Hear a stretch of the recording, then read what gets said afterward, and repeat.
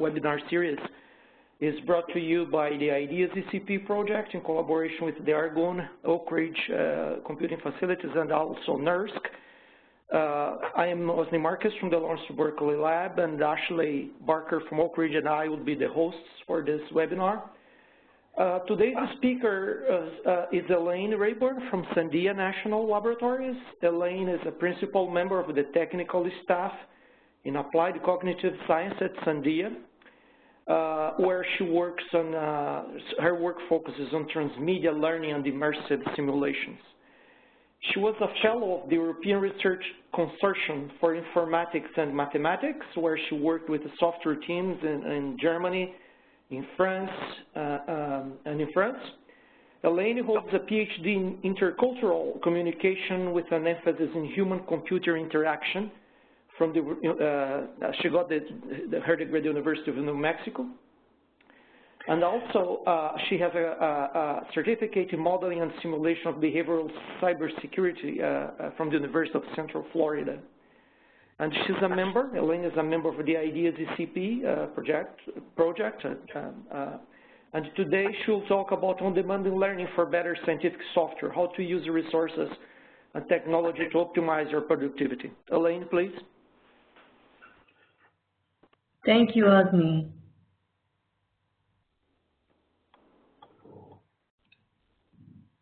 All right. Thank you all very much for joining me this afternoon. This is really a pleasure for me. I want to thank Ashley and Osni for inviting me to give a webinar this afternoon. And I'd also like to thank the Department of Energy Office of Science and the NNSA for supporting our work in the Exascale Computing Project. So as Osni said, I'm a social scientist. And actually, what I have been working on for most of my career is immersion. And that's what I'd like to talk a little bit more about today. You see, the beginning of my career, I started working on standalone systems for different types of user groups. And that included the use of games and virtual worlds and simulations. And then over the years, what I've come to understand is that in order for us to have the most efficient and most productive learning, what we need to do is connect each of those standalone experiences in a coherent and cohesive story. And that is what led me to focus more of my work on transmedia learning. So it's actually looking at connecting all of those training and learning experiences so that we can be the most efficient and effective learners possible. So this is what you'll be able to expect from the webinar today. I have gone ahead and taken this large body of work and condensed it into about 15-minute sections. I've embedded a lot of multimedia resources in the webinar slides for you for later for deeper exploration. And unfortunately, the webinar would not support me to show you the videos, but you can go ahead and look at them later. What you can also expect is to walk away from the webinar with a transmedia learning framework and the use of some examples on GitHub and Python. And remember, transmedia learning or learning in general is adult learning. We're going to focus on motivated learners. So I'm going to give you a call to action at the end of the webinar. And you'll also have opportunities between each section to ask questions. And if you don't have any questions, I'm going to ask questions for us. Okay, so here are the learning objectives for the next hour. What we'll be able to do by the end of the hour is you should be able to define what I mean by learning in the wild. And you'll also be able to identify how to make your learning stick, or that is how to learn effectively and learn concepts so you don't have to relearn them all the time. With a transmedia learning framework, you'll be able to understand how that makes your own personal learning more productive. And you'll also know how to create a personalized framework in 6 easy steps. So that's what we should expect by the end of the hour. So for this next hour, this is how I have set up our sections. I'm going to spend most of my time talking about the challenge and productive learning habits. Then I will introduce the Transmedia Learning Framework, and then spend a little more time just concluding. But that's really just to wrap up and introduce you to some more resources. And I'm going to make some assumptions about you all, the learners. I am making the assumption that since you are participating in this webinar or watching it later, that you're motivated, that you want to learn, that you're a self-starter, and that you're probably not afraid of a challenge. I'm also going to make the assumption that you may be coming at this webinar for several different purposes. Maybe it's to make your own learning more productive, or maybe there's something that you need to actually help your teams learn in HPC. And it might also be that it's a personal reason for you to want to come to understand a little bit more about this topic. Maybe you're a lifelong learner, or you have someone in your organization that you'd like to either train, or your kids. In any way, you can always reach out to us here at IDEAS. We are happy to help you. In particular, reach out to me. I'm very happy to help you set up your transmedia learning frameworks for yourselves or your organizations. So let's get started with the challenge. The challenge that we see today is that we have a lot of different technologies that we can choose from for learning. And the learning that I'm really going to focus on is learning outside of a formal classroom setting. So this is really about informal learning, learning on your own time or on the job. You're all busy professionals, so we don't have a lot of time to learn. We have a lot of different tasks that we're doing. And I wish that our technologies were laid out as neatly as it's depicted here in this image. But actually it looks more like this. This is what we experience every day. We have a myriad of technologies and different ways to connect with information that are not coherent. It's just all out there. They're disparate, one-off apps or different types of experiences or media, and it's really up to the end user to make sense of all of this information and to actually learn and be able to distill what's important from all of the media. To add on top of the myriad devices and media that we see out there, our habits are also changing. And so what those of us in the profession are learning is that we are starting to use second and third screens more. We are also using more parallel worlds in the sense that we are more attuned to story, and we are even looking and seeking story out in our entertainment experiences. And now the real world is just one other platform that we use to connect with information and each other.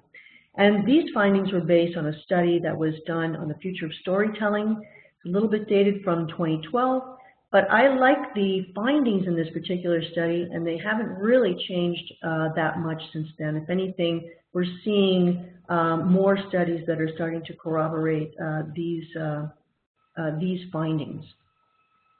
The other thing we need to keep in mind is that our cognition is increasingly distributed. And here I'm calling to mind the approach used in cognitive psychology called distributed cognition. And this was originally brought about by Edward Hutchinson.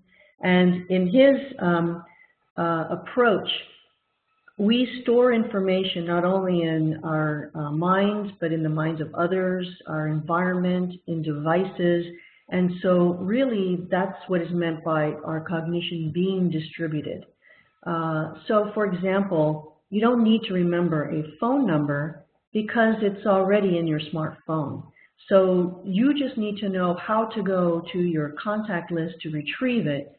And then that's where you have that information about the phone number, for example. And I'm sure you can think of a number of different examples, especially in your own jobs, how you rely on other teams and on individuals in your teams with different expertise to come together to form that the cognitive expertise of that particular group. And the last thing to remember here is that our learning is actually 24/7 and connected and social. We spend, over the course of our lifetime, more than 95% of our time out of the classroom. And so if we're not taking advantage of all of those informal learning opportunities, then we're actually, we're not really maximizing our opportunities to learn. And so this is why I have really been led to this notion of transmedia learning. As I said, I've found over the course of my career in developing immersive training environments and immersive learning environments that the key is actually to be able to connect what is learned from each of these disparate experiences so that someone, the learner, doesn't have the onus of making sense of it all on their own.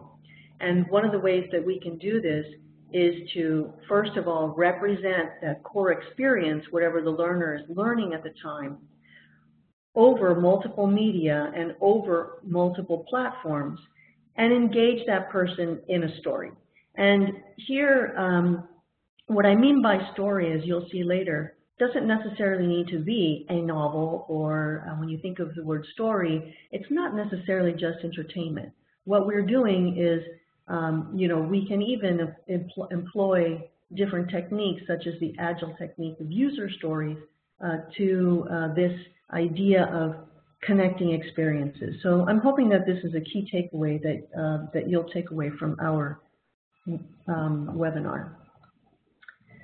So for those of you who have come to the webinar to either understand a little bit more about what types of training environments you can design, or what types of learning environments are out there, I normally show this slide when I am discussing this with designers of either training events or learning events.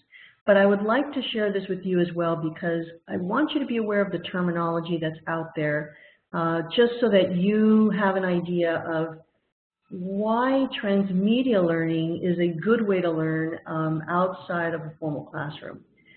So if you think about multimedia and blended learning and transmedia learning, the main differences here is that multimedia can really be seen as a package. That a multimedia environment is one that includes several different types of media, but it does not necessarily have anything, it may not necessarily be distributed across multiple media. It can be, but it's not always done that way. Blended learning is another term that you might hear in education. Blended learning is really about focusing on augmenting a formal learning environment, either with technology or flipping it somehow to include technology. Again, the emphasis on blended learning is that it is still instructor-led, so it is still rather formalized. Transmedia learning, on the other hand, is for informal learning, meaning that there is no instructor, and it is the learner that goes through the learning in a manner that is self-paced. And this type of learning, transmedia learning, allows the learner to engage with content emotionally, to use social media to create user-generated content, to actually interact with the core concepts from different media. And so in this sense, this is the type of learning that you can employ outside of the formal classroom to really engage yourself and immerse yourself in whatever content it is that you want to explore. So why is transmedia learning and transmedia so addictive? This idea of being so immersed in something that you just get so, you're as a consumer of content, you just get so excited. Well, one of the reasons why transmedia storytelling is so addictive, this storytelling that occurs across different platforms, is because of the dopamine. And here, what I'm really trying to focus on is that technology developers today understand the concept of activation. They understand that actually dopamine is activating our seeking behaviors and then our pleasure behaviors.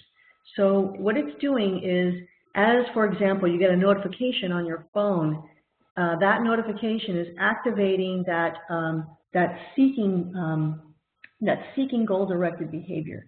And as you look at it, then you're rewarded. And so this idea of having instant gratification is something that actually media, those that design media, especially entertainment or marketing, make a lot of, they use very much in their designs. The idea here is that we should be able to do the same thing in education. And to do that, we need to be able to employ storytelling. Storytelling also being very important because we've got basically two systems.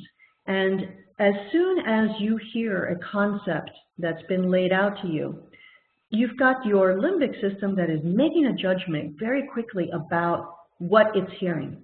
And it comes right before that rational judgment. And so if I can create content or deliver content that's going to engage you in your system too, then that's really going to stick a lot more. And then the cross-platform narrative allows me to engage with you at different intervals throughout your day. So for example, you might be engaging with the mobile phone while you're waiting in line at the post office. As soon as you get back to your desk, you're back at your laptop or your desktop. Then when you go home, you might be watching videos online. And so if I can create learning content that is going to engage with you across these different platforms, then you will have more exposure to that content. And so as we go through the webinar, think of yourself as the designer of your own transmedia learning framework. And you should be curating and thinking about ways that you can set yourself up for success and for productive learning by utilizing all of the different platforms. So here's my recap slide for this particular section.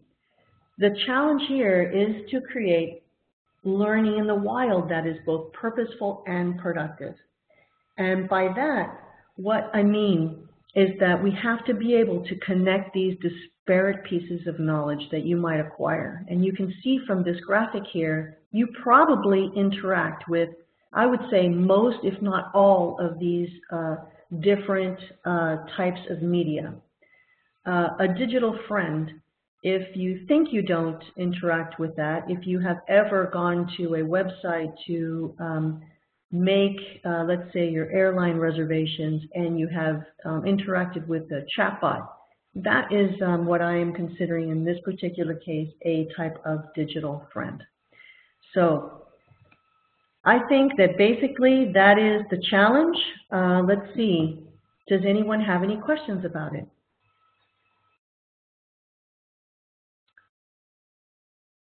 Okay, if there are no questions at this point, what I'd like you to think about for the next section is to think about the challenge that I've presented.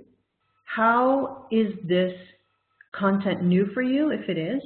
If it's not, then how can you take what you know to the next section? While I'm talking about the next section, which is productive learning habits, try to think about ways that you may be able to bring those learning habits into your daily life, or ways that you already bring them into your daily life. Okay.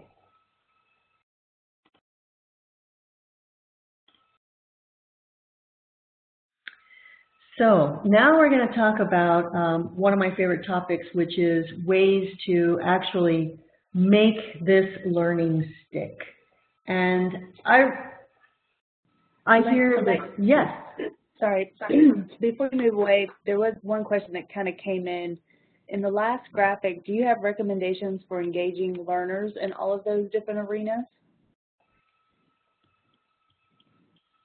Let me see if I can go back to the graphic that this one here. Yes, I do. Yes, that one, that's it. Yes, I do have different strategies for engaging learners in these different areas. And you'll notice there is one here which is called assess.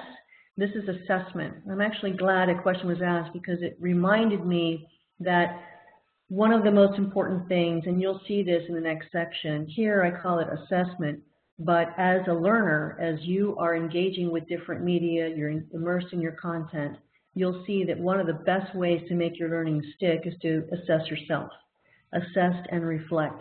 And so what we talk about for the rest of the webinar could also apply to how I would individually engage learners in each of these different areas. And I'm happy to go into that into more detail offline. So thank you for that question. I really appreciate it. Okay. So, making it stick. If you haven't read this book, if you're not familiar with it, this is a really interesting book on the science of successful learning. It's also a very good audio book if you prefer that. It's from 2014, but I really like what the book has to say. So what I'm going to do is really just, these are strategies that you do not need to apply to a technology-mediated tool or any type of experience. This is just really, these are good habits to get into, and these would be great strategies for you when you are just making your learning stick as you go about your informal learning. So the first idea here I'd like to talk about is going wide. And in the industry and learning science in particular, there's a lot of discussion about, and you may have heard some discussion about learning styles.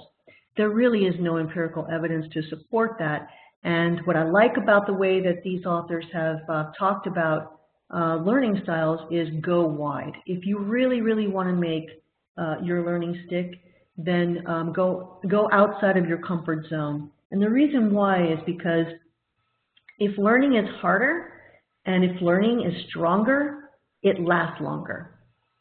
So I know that sounds really counterintuitive. I'm going to say it again because it's really an important point. But if your learning is harder, if it's stronger, and if it lasts longer, then it will be more productive learning.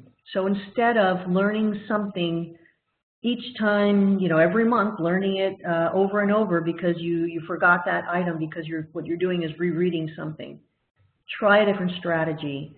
Go outside of your comfort zone and try many different ways to learn. And so that is one of my favorite approaches.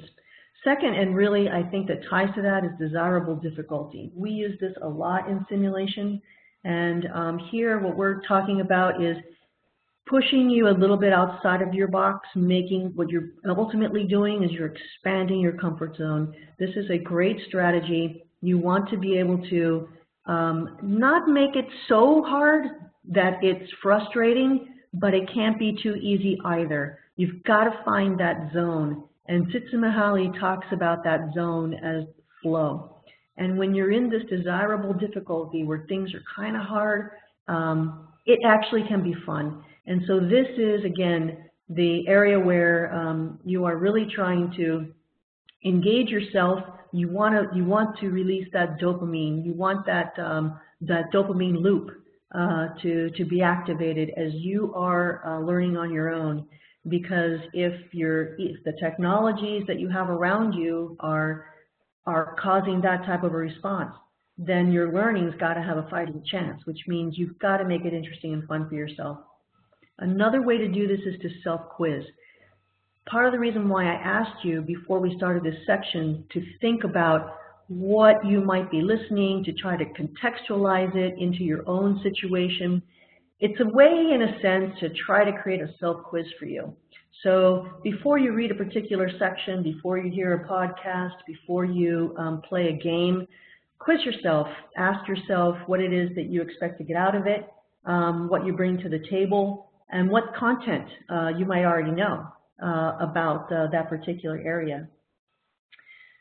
Another what I like is this spaced retrieval. This is really great because what this does is spaced retrieval, or any type of spaced learning, is a type of learning where you actually embed spaces or time in between learning so that you actually allow yourself time to forget it just a little bit. And so that type of spaced learning is actually reinforces the learning. So if you learn something, you want to be able to spend some time learning something and then give yourself a break. Go out, play tennis, let a few days pass, then go back and to that material again and try to see if you can retrieve that information again. Now for you, you may find when you are first learning something that a day or two is too long. You may need to shorten it a couple of hours. And so this is actually very, this is a rather, I would say, personal way to figure something out. You'll have to just do it by trial and error. To elaborate is actually the ability to be able to discuss what it is that you're learning. So elaborate on things that you're learning, talk to people about them, be able to describe and be able to articulate something that you're learning. That's another way to make it stick. Spaced practice is like spaced retrieval, but here what you're doing is you're spacing out the self-quizzing. So you're not only retrieving the information, but you're spacing it out. You're spacing out the practice of self-quizzing. You are spacing out, if what you're learning is a type of behavior, then you're spacing out the performance of that behavior. And so this, again, is very useful. Interleaving your learning, that is actually something that's employed a lot by a lot of different domains. And this is learning different things at the same time. They may be related. They don't have to be completely different. But what you're doing is you are learning more than one thing at the same time and increasing the chances and the opportunities for each of those domain areas to influence the other in your learning. And that is actually a really, it can be actually a lot of fun when you talk about immersion, just thinking about different ways that you might engage yourself with that topic. Generation is actually trying to solve a problem before you've actually been taught how to do it or before you learned how to do it. So this is getting at some experiential learning. Puzzle through the unknown. Try to see if you can figure it out. A lot of gamers do this. This is a great habit to get into, to just try to puzzle through it and see if it's working for you. And then another really good habit that you can actually employ in a lot of different aspects of your life or your work is reflection. And reflection is really the ability to review. It can be a situation, a meeting, it can be what you're learning. Review what you just learned.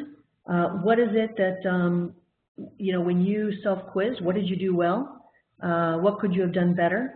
How will you now change your learning because you are actually going to, you know, you're iterating as you go. So you're actually improving what you do. And so that's how reflection can also help here.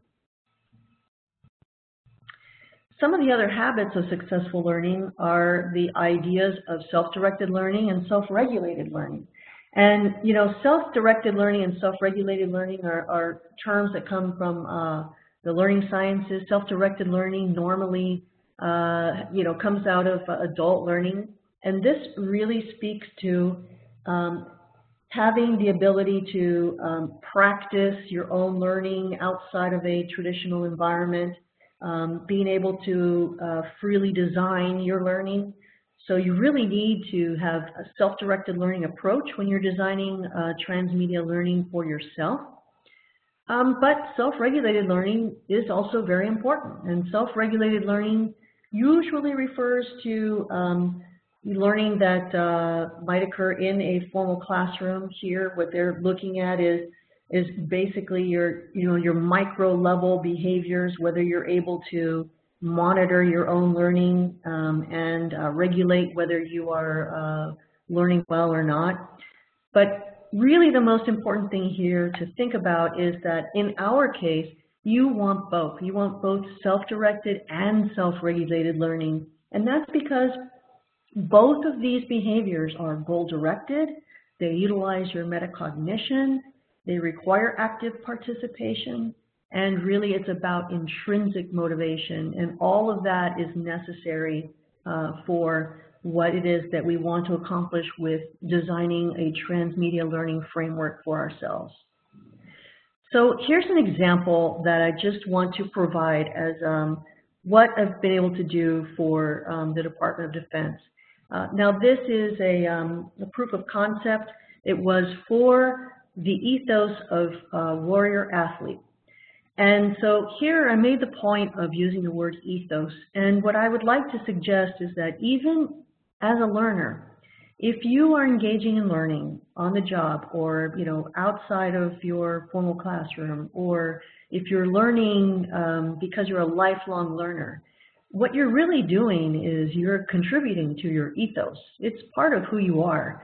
So I don't look at learning as the addition of a skill that I don't look at it as a short-term thing. Whenever I learn something, I try to put my all into it, and I think of it as a way to contribute to my ethos.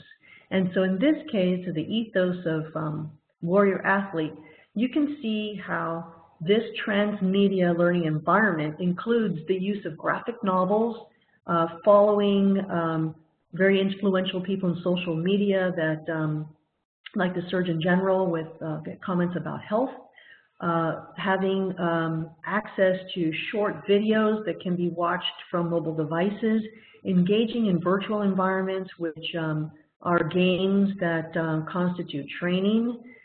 Also, in this case, one of the core experiences being the very real and physical training that one has to be a warrior athlete. Engaging with websites about nutrition, tracking their own physiology, getting now into the ideas of the quantitative self, and then, some computer-based training. And then really in each of these different areas and combined, we're looking at assessment at both ends of the spectrum. So assessment of the learner as you're going through these different activities, but then also assessment as a whole. And so this being really important to understand what is the best way to deliver, this type of content throughout your daily life so that you can maximize your learning and be the most productive you can be. So those are the first two sections. Does anyone have a question?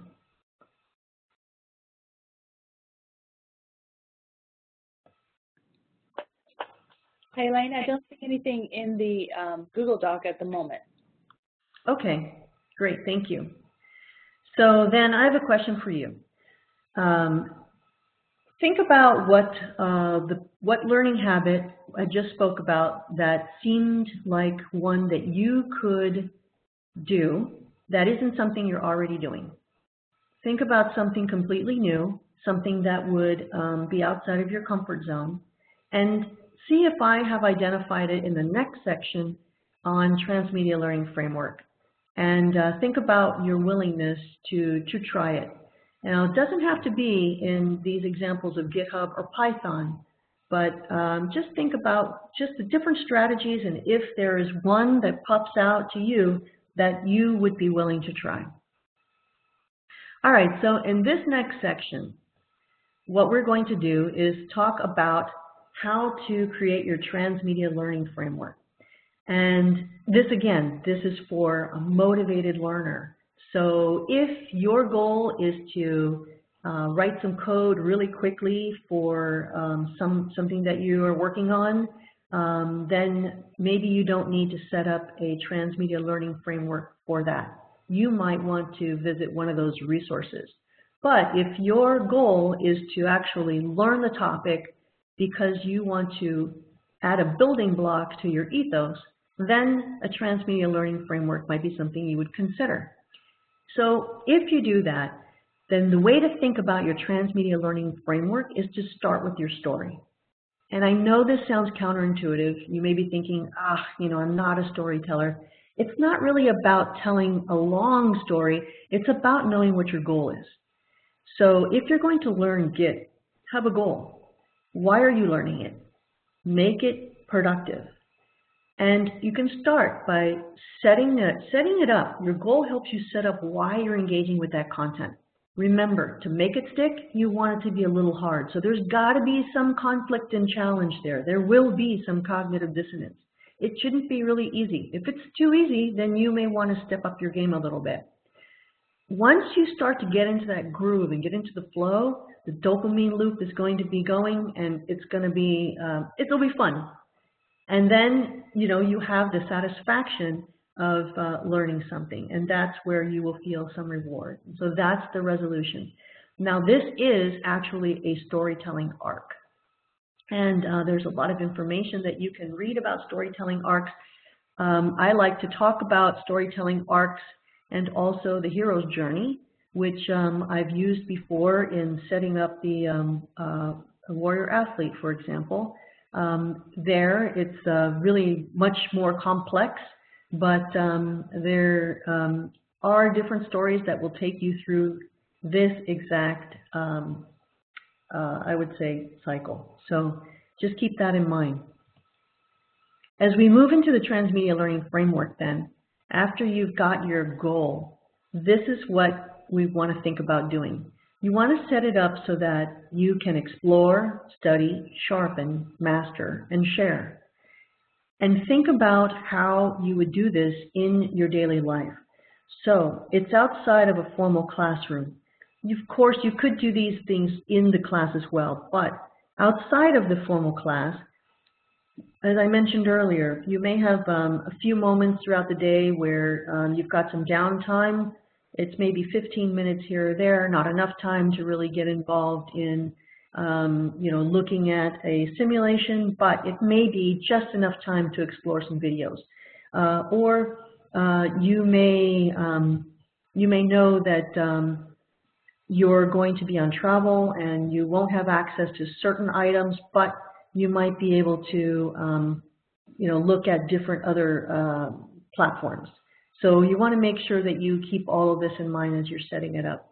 And so the way that I have this, if you think about that story arc that I just talked about, where we went from setup, conflict and challenge, climax, and resolution, think about that arc. And now look at this way that I've set this up. You're first exploring something. You're not really 100% committed. Then you start to study. That's where you're really starting to get into it. You're sharpening your skills. At this point, sharpening, you've already learned something. You're going to sharpen what you already know. In a problem-solving simulation or some type of activity that requires performance on your part, now you're in the mastering mode. And then finally, the resolution is sharing. So by the time you've mastered something, share your ideas, share what you've mastered. Why? Because this also allows you to elaborate and to describe and discuss the things that are learning, which is going to make your learning stick even more. So let me now talk about these technologies a little bit. And I know that I'm not going to assume that everybody knows everything, so I'm just going to say a few words about each.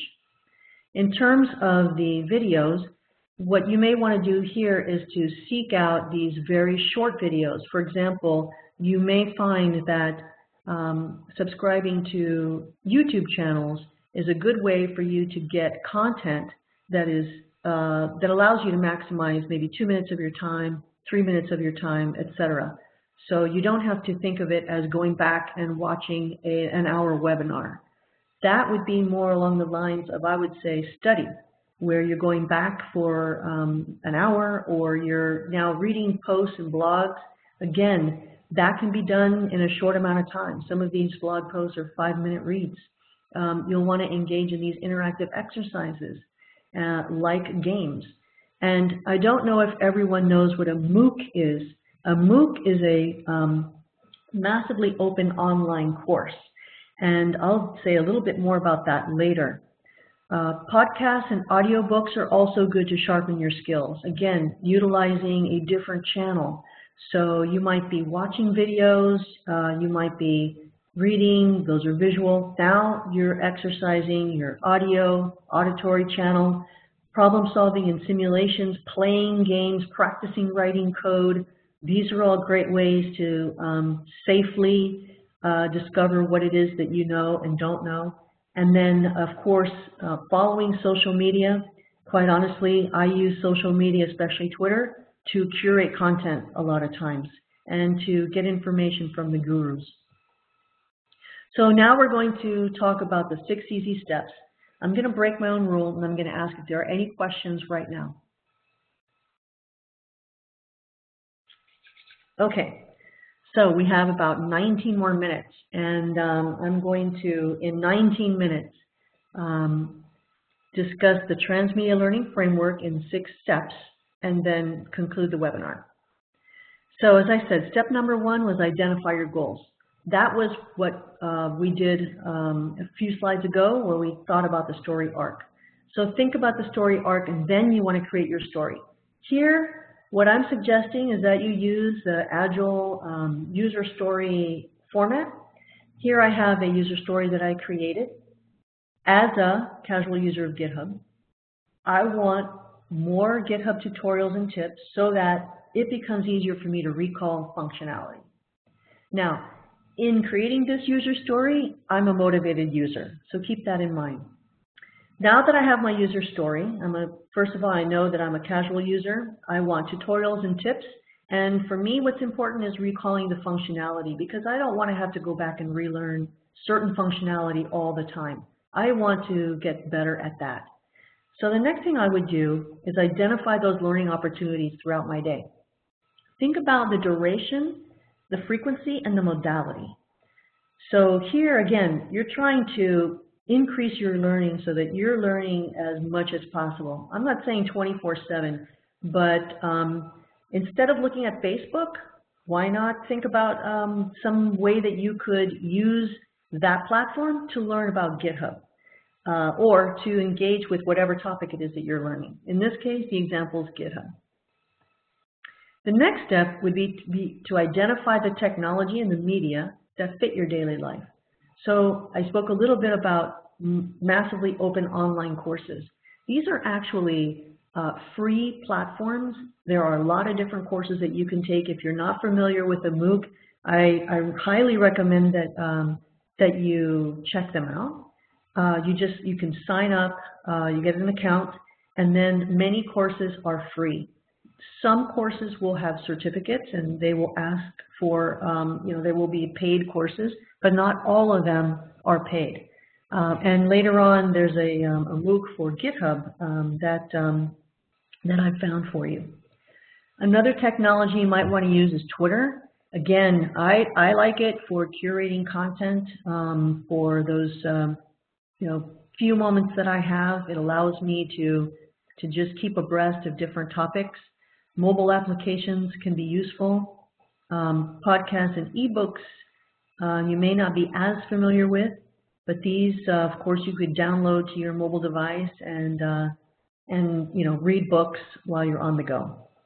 Now, the best part about this is that really you get to curate your own content, and so this actually might be for some of you the hardest part. And the way that you would want to curate your content is by thinking about word of mouth. So if you're trying to learn GitHub, for example, you might ask your colleagues how they went about learning or any resources that they recommend. Now, I've recommended some resources for you in the webinar. You can also do advanced searches.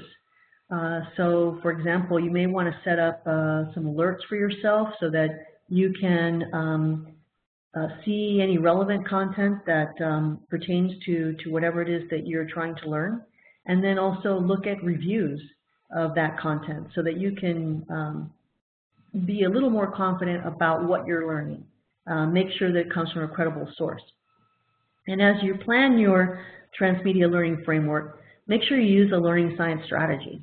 And so you'll notice that throughout this webinar, there have been certain words that are hyperlinked.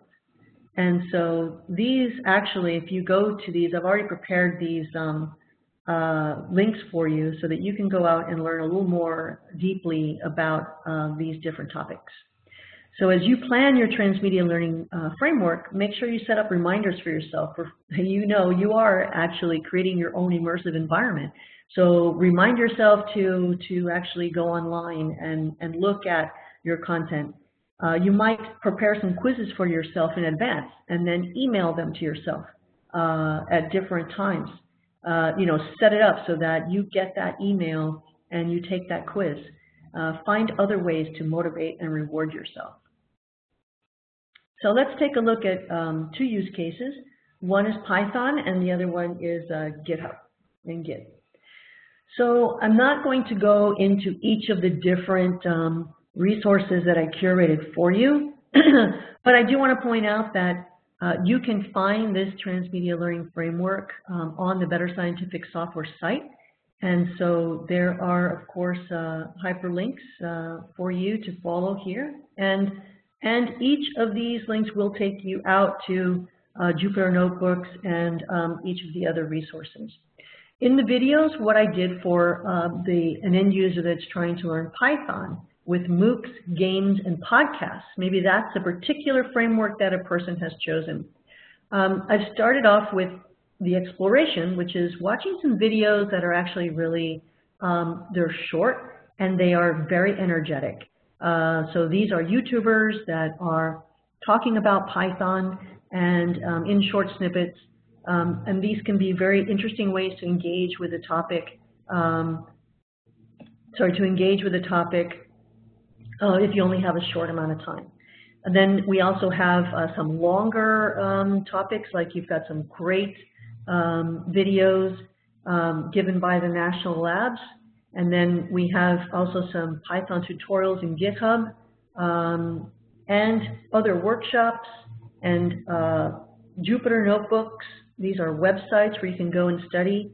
Again, these are actually really great resources for you to get started in Python.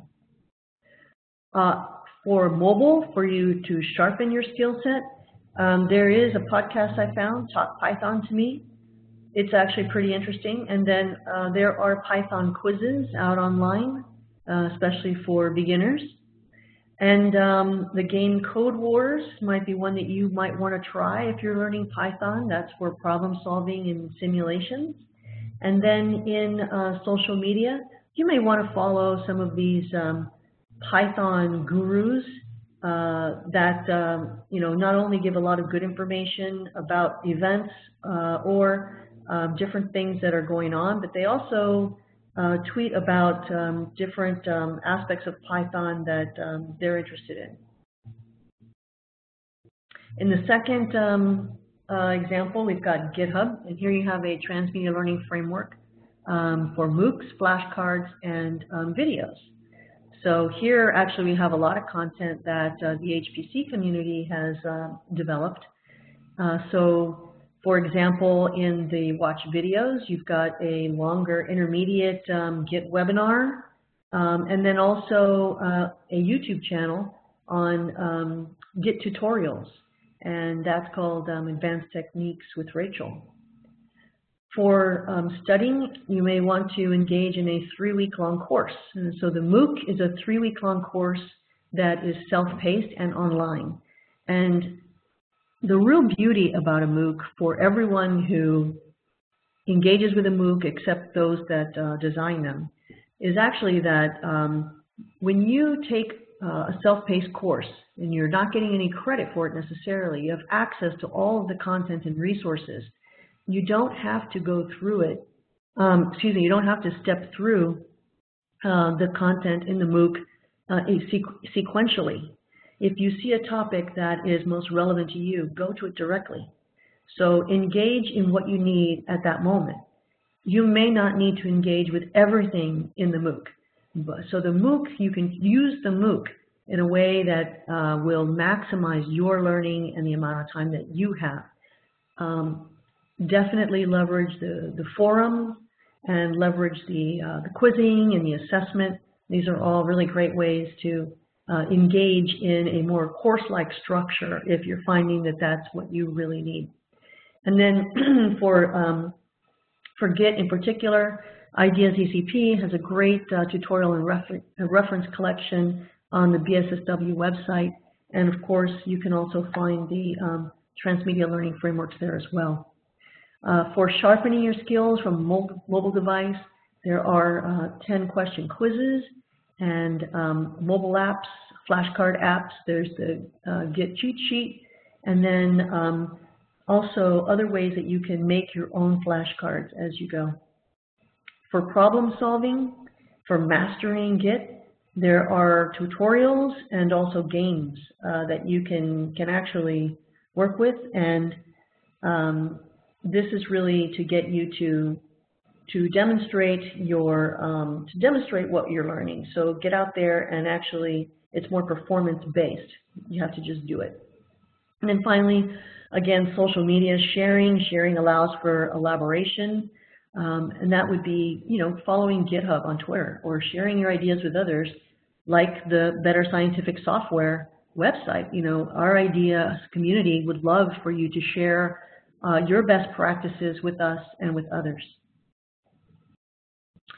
So that is the conclusion of the first 3 sections. Have there been any questions up to now? Yes, Elaine, there is a question there that actually just, you know, when you were starting to talk about the use cases. It's a long one, actually 2 questions. So the transmedia learning framework and storytelling arcs are a good outline of part of how we are self-learning and engaging information in today's world. One could have this in mind when developing one's own HPC products, in quotes. In other words, couldn't we implement these various self-learning tools into our plans so that the impact of our HPC software is greater? So that was one question. Okay. I think, first of all, I love that question. It was rather long, so I'm not sure that I could hear everything, but I think I heard the latter part of that question. So let me finish. Oh, yeah. It continues like this. I suppose some platforms would be more applicable than others. How does one get started down this path? In other words, how to prioritize which tools one should use first? Right, okay. That's a great question. So in terms of prioritizing I think that first of all, the way I would answer that question is different if you're prioritizing for yourself personally or if you're prioritizing for your team. So if you're prioritizing for yourself, I would really focus on considering being very pragmatic about the amount of time you have outside of what you're doing to devote to this particular learning opportunity. So if you are, let's say that you don't have a lot of time, but you do and can commit to 10 minutes per day, then what I would do is I would start by choosing some content that you can start and finish within that 10-minute period. And the reason I say that is because in the beginning, what will be important is to hook yourself. You've got to hook yourself. You've got to see that you're starting something and you're accomplishing something. You are engaging that, you're activating that dopamine, you're rewarding yourself. You started it, you finished it, hey, I did it. And that is really going to be important in the beginning, that hook. Then over time, you may decide, wow, this content's really interesting. I think I can afford now to spend 30 minutes on Wednesday. And now you can engage a little more deeply. So with regard to prioritization, what I would do is think about the amount of time that I have to devote and which modality and what content is going to allow me to start and finish it in that particular time frame until I can feel comfortable adding a little more time and energy to my task. And if I have not answered that question clearly enough, please reach out to me, and I can discuss it offline. Was there another question, Osni? Yes, actually, would you like to answer them now or finish? Or there are a few more here. Go ahead and ask them now. So let's see. If you are coming at this from an instructor's perspective, how much do you need to educate your learners on the ins and outs of the transmedia learning framework? Or is it sufficient to incorporate a handful of these different media into the learning experience and trust that it will just work out? That is a great question. Okay. So the way I'm going to answer it is like this. As an instructor, the first thing to do is to realize that if you are asking your learners to learn outside of the class or outside of a formal learning environment, then whatever you ask them to do, just know that the learner may redesign it. So once the learner leaves your formal environment and enters into the informal environment, they become really empowered to maximize their own learning and make it most productive for themselves. And that's really what this webinar is about. So as an instructor, I myself feel that it is most important to educate them on the framework. Give them the tools to then go out and make smart choices, because you will not be able to control how, when, what, why they learn. But you can give them the right tools so that they can be productive and effective. And actually, these tools that we talked about today at a high level are the tools that will really encourage a transfer of learning. And that's what we really want. You want to be able to employ these skills or these tools across many different domain areas. And so that ultimately will help them be more productive. There's another one here. Would you like to answer now? Sure. Okay, I see the relevance of the points raised in section 2. Two main challenges with self-learning, in my experience, are first, selecting appropriate difficulty. Second, engaging with the others, which helps me stay engaged. Any comments or recommendations? So can you repeat the first two again? Okay, so the two difficulties here in this, his or her experiences here. First, selecting appropriate difficulty, and second, engaging with others. Okay, got it. Challenges in self-learning. Yeah, okay. So I'm not sure which one is the most difficult for this particular person. I would say engaging with others. Okay, that could be actually really hard for some people. On a particular topic. I think what this speaks to is trying to find a community of practice. So let's say that your topic is Git and GitHub, and you find it difficult to engage with others on that topic.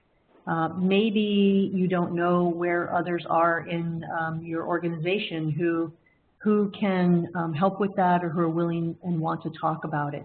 I would say just try to ask people that are closest to you to introduce you to folks that you may not know to engage with on that topic. So I would actually use what social scientists call a snowball sample. I would start by talking to one person and having that person recommend others, or they talk to two other people, and those people may lead me, down a road to finally that right person who is going to be able to help me. That would be number one. I think the other part of that question was in prioritization, right? It was trying to find out how do I prioritize, or finding out what the right level of difficulty is. I would say that you'll know. I feel like that is something that you should be try to answer that question for yourself on a visceral level. If you find yourself getting disengaged, where you don't want to hear about it, or it's like not interesting you, then it's probably too difficult. I've tried to, in the transmedia learning frameworks that I've provided, tried to really give you a variety of different media and a variety of, I would say, presentation and delivery methods. Some of those YouTubers are really funny, and the way that they approach Python, it's really engaging. So, you know, I would say, you know, look for something. If you find that it's too hard to get started, then I would say notch it down a little bit, but try to maybe go a different route, and you might surprise yourself. So the transmedia learning framework is also meant to provide ways to think outside of what we normally consider as quote-unquote education, to try to employ these new media to come together for you in a way that's really going to augment your learning experience. And again, one of the most important parts of that learning experience is to activate yourself at the neurological level, you know, get interested in what it is that you're doing. So thank you for those questions. Are there any others, Osni, or shall I continue? Yes, sure, yes. Continue, no questions, no further questions. Okay. So here, I'm just going to conclude, and then we'll have some time for some more questions. All right, this is to recap. A lot of the questions that you asked earlier, I think, really fit into this framework. You know, we had questions about how do you prioritize? How do I know that when it's too difficult? If I'm an instructor, how do I help? How do I give my students the right tools to go out after they leave the class or the structured environment, and how can I expect them to carry on with their learning? A lot of the transmedia learning framework is also about augmenting what could happen in the classroom. And so here again, I really want to make the point. Personally, my philosophy, my point of view is that learners and end users redesign. They redesign things that we've designed, and a lot of times they end up utilizing them in new and creative ways that we never even thought of. So I would say that the framework itself should be just a framework, guidelines, but by all means, if you have a different way of doing it or a better way, please share that on our Better Scientific Software site. So as you go forward, personalizing your own transmedia learning framework, these are the things that you may want to think about. Think about that core experience. What is it that you want to support? What is the ethos that you want to create? And what technologies are you going to use? I recommend starting with 3. I would not make it go, don't make it too complex. Think about just working from 3 different technologies to see if that's something that you can handle. And I just say that because we're all very busy, and you know, it's a lot to ask to be motivated to put this together. So think about the ways that the technologies connect and extend your core experience. And by that, I mean, if you are learning Python, then if you choose a simulator that allows you to code, that seems to me to be a good thing, a good way to extend and connect. That's a technology that extends your core experience and connects rather well. Podcasts about Python could be another way to extend that core experience. You may find yourself becoming much more involved and much more interested in the language than you ever had been before. So what outcomes do you intend to have? What's your goal? And what actions will you take? Leave yourself some room for also creation of new, unexpected results. So you may have had one goal when you started, and by the end of your experience or along the way, you may realize that your goals have changed. That's okay. And will you co-create content? That would be really, it's a great idea to elaborate but also to contribute to the community. So that's actually something that I highly recommend, co-creating. And then finally, how will you assess your productivity? So we know that in the process, you can self-quiz and you can assess your learning. Think about what is most productive for you. And when you start out, it may seem like trial and error. You'll be working with a lot of different media, but then you will come to an understanding of what will make you most productive, how to use those media and those platforms together with the time that you have so that you maximize your productivity. And again, you know, all of this is meant to be that scalable system for you, that where you're receiving messages about that core experience and you are being emotionally engaged. You're being engaged because you're in that reward, anticipatory and reward loop, and it's a story because it is your experience that's goal-directed. So here, just some final thoughts. I think that I've talked about each of these except really leveraging crowdsourcing. And there was a question earlier about how do I reach out to others? Crowdsourcing is a really great way to reach out. It could be actually on a forum or a listserv, if that makes sense, to reach out, to ask questions, and then to get expert opinions back on either the content or different problems that you may have. Leverage the IDEAS-ECP community and engage with your peers, those on your team and those in the ECP community as well. And we didn't really discuss this, but this type of learning where you're reaching out to people, engaging with them, learning from them, this is social learning, and the transmedia learning framework certainly fits into the social learning paradigm. And so when you do create your plans, I certainly hope that you'll share it with us. Here are some resources for you. They have also been on each slide where I have mentioned a topic that we've talked about. And so I thank you very much. Hopefully now, as we've concluded, you are able to define what learning in the wild is, and you've identified how to make your learning stick. I'm hoping that you know why a transmedia learning framework will support your productivity and how to actually create one for yourself in 6 easy steps. So I'm hoping that you'll go out and let us know how this has worked for you. So again, Osni, Ashley, thank you very much. I've enjoyed this, and if you have any questions, please do reach out to me. There is a final question here. Last question. I just feel content selection is mostly through trial and error. Any benchmarking?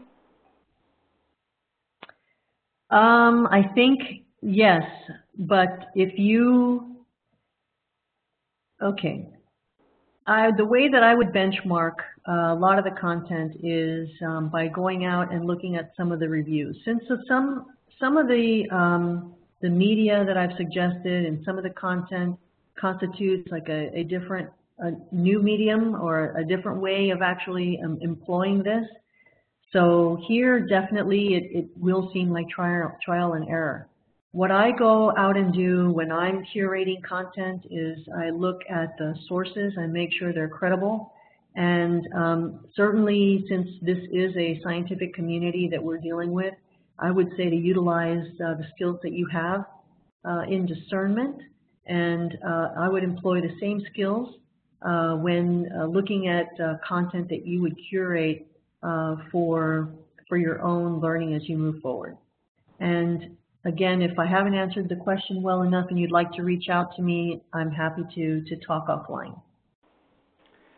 Thank you very much, Elaine. Thank you very much.